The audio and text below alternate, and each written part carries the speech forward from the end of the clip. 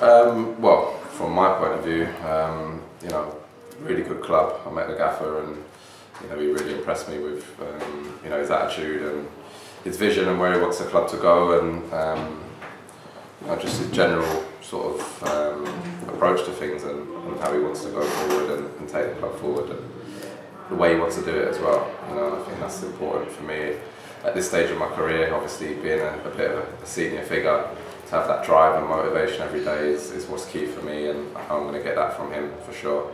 And I'm coming into a very, very good group of players, very close-knit group, you know, which I know for a fact. You know, I've spoken to the lads that have played here before, and also that's big for me, you know. And I think if you get that togetherness and work rate as a team and a squad, you know, there's no end to what you can achieve.